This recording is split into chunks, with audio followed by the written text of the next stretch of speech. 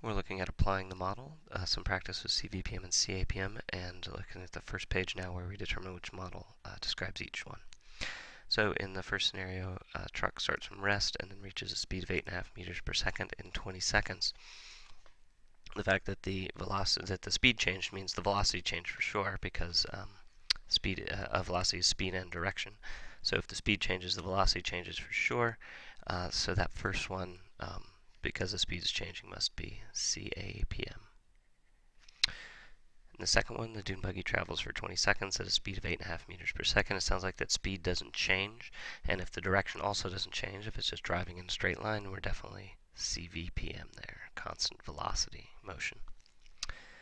In the third one, a driver sees a deer and brakes. The car slows to a stop. So again, we're changing the speed, so we're definitely changing the velocity, going from 8.5 meters per second to 0 as it brakes. And so that's going to put us in the CAPM